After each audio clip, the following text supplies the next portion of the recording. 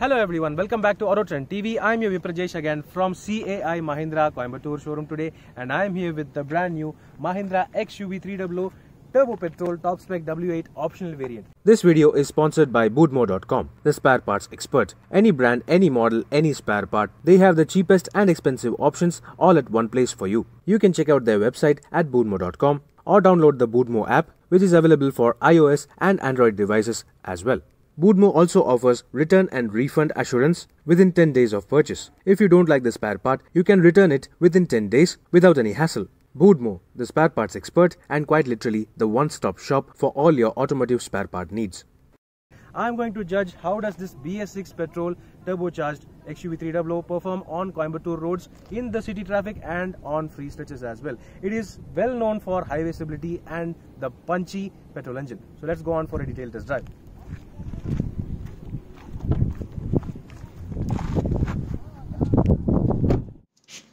Yes folks, I'm right now inside the brand new Mahindra XUV300 BS6 Petrol Top Spec W8 optional manual variant. Well, that may sound like a very long name, but still this engine is well known to be very refined and exceptionally smooth, while also being extremely powerful. This is the most powerful petrol engine in this segment, in this compact SUV segment. So let's just start driving now without any further ado. I have adjusted the driver's seat for my height. As you can see, these are leather seats and they are very comfortable. However, they are wide, they are sort of wide, so they may be kind of hard to maintain, but still it's completely alright. The steering wheel is adjustable for tilt, no telescopic, but still I'm just starting the engine now.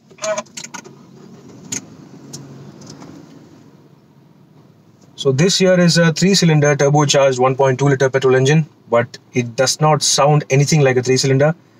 In fact, there is no sort of vibrations or noise on the inside. It is exceptionally smooth, no vibration on the steering wheel, nothing on the gear lever. There is just that faint bit of pulsing on the pedals, but that is of course very essential for a car to know that the engine is actually turned on. Releasing the handbrake, let's just get on to the drive now. Of course, I have turned off the aircon to actually judge the NVH properly. And of course, this car also has an electric sunroof, being a W8 optional variant. The initial feel is that this engine is extremely refined. Even if you start revving beyond 2500 RPM, it is very smooth. You can barely hear anything over here. It is it is clearly evident that this car is built for global quality, and it is built indeed on a global platform. So this is very confidence inspiring, very comforting as well. The driving position, of course, it is definitely not the tallest. Of course, it has a clear view. The windows are very large. The visibility is excellent, and you also have this additional sunroof for extra ambience. But still, the overall height of the driver, it could have been better. But yeah, of course, you have the option of adjusting the driver seat on the top spec variant, so that is also quite very good. Waiting in this traffic signal, I would like to point out another feature on the XUV300. Of course, you have the automatic engine start stop. So the engine has turned off now, and just pressing the clutch again will automatically activate the engine. This is very helpful for extending the mileage of this car, and the claimed mileage of this XUV turbocharged petrol is also pretty impressive. So the signal is about to come right now, and I'd like to turn on the aircon. This of course is a dual zone automatic climate control, which is very helpful on such hot conditions, and it is also very sort of flexible. If your passenger wants a different temperature, they can also set a different setting for themselves. Even though this car does not have rear AC vents, even the rear passengers will be very comfortable, thanks to abundance of space and a very good aircon system. The gear lever is of course very slick. It is easy to throw. Of course, the travel may be slightly on the longer side, but still it is very enjoyable. Let's just start pressing now. The signal is gone, and ooh. Well, obviously that 200 Newton meters of torque is very evident, and the clutch is also fairly light. This is one car you can properly enjoy driving. Well, I'm just saying that within just a few meters of driving, but still yeah, that is going to hold true for the rest of the drive as well. Nice. Any gear, even on higher gears, higher RPMs, lower RPMs, whatever, the engine responds beautifully. Even under 1800 RPM, this engine has a proper pull. That is quite rare to see nowadays, especially on these lower capacity turbocharged engines, especially petrol ones. And yeah, I sort of love it. The interior is exceptionally well damped. I would say that it is probably, well, it is almost the best insulated cabin in this category. And the brakes too are very, very confidence inspiring. Of course, you get all 4 disc brakes as standard from the W4 variant itself. And this W8 optional variant additionally also has electronic stability program, traction control, hill hold. And in terms of passive safety, you also get 7 airbags, including an airbag for the driver knee as well. What else do you need? Of course, this is probably, well, this is indeed the safest compact hatchback made in India, made for India, by Indians.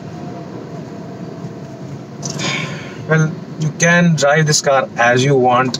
This engine responds, well, just as you would like to have. And talking about other things, well, let me just get to a free stretch. Before that, I would like to talk about other things. Of course, the interior is of great quality. The plastics, the materials, everything is of exceptional quality. The fit and finish too is very, very good. Now we are entering a free stretch. I would like to show how does this car perform at higher speeds. So getting on to the free stretch on the Mahindra XUV300 Turbo Petrol. Well, you just noticed that I have I'm driving this car as hard as I can, shifting beyond 3500 RPM. And even at such speeds, this engine barely sounds anything. It is very, very quiet, very, very smooth. Within no time, I'm doing 80. There's a Jeep Compass there. And mind you, I am still in 4th gear. I'm still in 4th gear. Now 5th.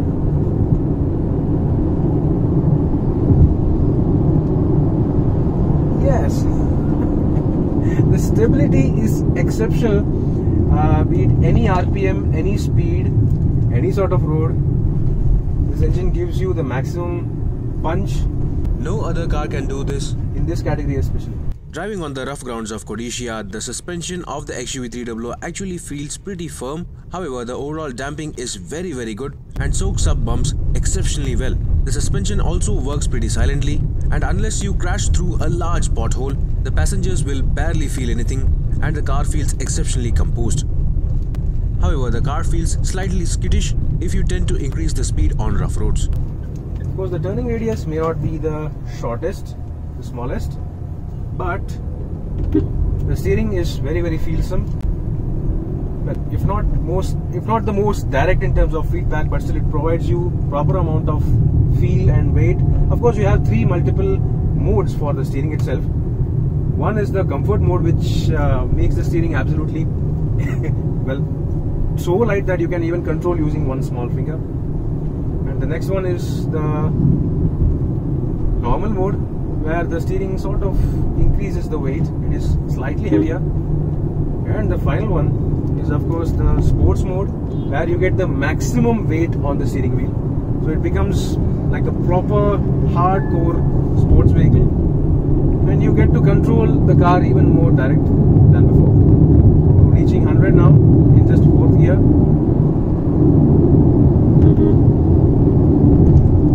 So you can clearly see, right, the stability of this car is exceptional. The control you get is so very proper, and it is even proper fun to drive.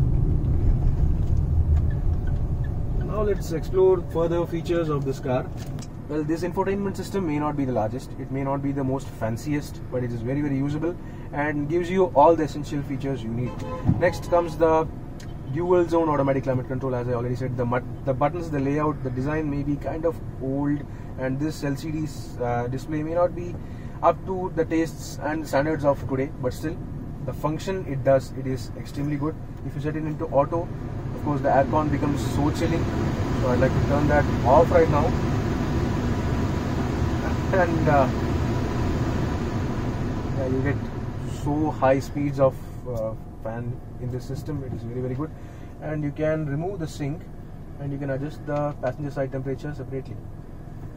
And then talking about other things, you get push button start from the W8 variant itself. You also get a driver knee airbag over here, and the steering wheel also includes cruise control. And overall, talking about the interior quality, just have a look at the interior. The overall quality is exceptionally good. It may not be, say, up to the next segment kind of standards, but still the plastic feel, the overall fit and finish, the robust feel of the interior, it is exceptionally good, very, very good. And even the controls for the driver, say the power windows, the buttons over here, everything feels so solid, well built, exceptionally good. And other features, other small but very, very significant features include automatic headlamps, automatic wipers, and auto dimming IRVM over here as well. This here is the electric sunroof. It may not be the largest, but still it is one touch and it is good to provide a lot of air on the inside. However, I would not recommend driving this car with someone or your kids peeping out of the sunroof. That is not safe, not recommended at all. So enough about the sunroof. The leather seats are very, very comfortable, exceptionally good. Now let's get back to the showroom to judge the overall interior and feel. Before we conclude this review, let's talk about the exterior and interior details of the XUV300 W8 optional. The Mahindra XUV300 is one among the best looking compact SUVs in the Indian market currently and definitely looks unique with near perfect SUV proportions and proper presence. This here is the top spec W8 optional variant, so you get a whole host of features as well. The W8 and the W8 optional variants get LED DRLs along with projector headlamps, while also getting halogen fog lamps. The front grille and the air dam get plenty of chrome finish, maintaining the XUV family look. This top spec W8 optional variant also receives front parking sensors, which is going to be very useful in tight parking spaces. Both the W8 and the W8 optional variants get 17-inch alloy wheels. However, the W8 optional gets these dual-tone machine-finished, unique-looking 17-inch alloy wheels. All four wheels get disc brakes as standard from the entry-level variant itself, and all variants also get body-colored door handles, mirrors, and body claddings as standard. While the rear of the Mahindra XUV300 looks unique, the truncated bumper definitely looks odd and ends abruptly. Unique-looking LED tail lamps are standard across the range, along with 4 reverse parking sensors. The top spec variants alone get this skid plate silver finish, along with the rear windshield wiper washer and defogger. You can see that the rear windshield wraps around the C-pillar, and from the W6 variant itself, the XUV300 also gets full-sized roof rails. An electric sunroof though is available only on this top spec W8 optional variant. So that was all about the exterior looks of the XUV300 W8 optional. Let's get inside now. Yes folks, this here is the cabin of the W8 optional variant of the Mahindra XUV300 Turbo Petrol, and to begin with, of course, the quality is exceptional. Everywhere you touch, everywhere you feel, the quality is almost top notch. Well, let's start with the steering wheel. Of course, you get beautiful leather wrapping on this top spec variant, so that is also exceptionally good. The quality of the buttons, everything is very, very good, including the buttons on the right side of the steering wheel. This is where you get the electronic stability program button along with the engine start stop function and the front parking sensors. So everywhere you touch, everything is good. The controls for the driver, for the windows and the ORVMs as well, they are exceptionally well built. These are in fact kind of the high quality buttons you see on the SsangYong Rexton or the Mahindra Alturas as well. So the quality remains beautiful. The motor itself functions exceptionally smooth and quiet on this car, so that is also pretty good. The steering wheel is adjustable only for tilt, though no telescopic adjustment, which is quite fine. However, you get automatic headlamps, automatic wipers. You get this instrument cluster where you can get to change the colors of the dials as well. You also get a digital readout for the speedometer in the MID. However, the buttons to control the MID is located over here weirdly, which is quite fine, but still it may be kind of, say, awkward to get used to first, but still it is completely fine. You get average fuel efficiency and all the details over here, including average speed as well. The touchscreen system over here, it is just 7-inch, but still it is very functional. You get tire pressure monitoring system, you get reverse parking camera and all those things. Talking about reverse parking camera, let me just show you the quality again. This reverse parking camera also gets adaptive guidelines, and the camera is of course available only on the W8 and W8 optional variants. So this is purely functional, and you also get parallel parking and perpendicular parking guidelines as well for the reverse parking camera, which is quite good. Well, you also get Android Auto and Apple CarPlay as standard along with EcoSense. This touchscreen system itself is available from the W6 variant itself. However, the W6 does not get a reverse parking camera.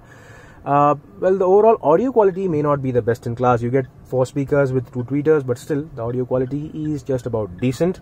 And you also get e-manual just in case you want to quickly brush up on the features available in this car and how to use it. You also get inbuilt navigation. It is not as say crisp or precise as the Google Maps, but still this is pretty good. This is powered by Mahindra, and it is reasonably precise as well, which is quite good. So that was all about that.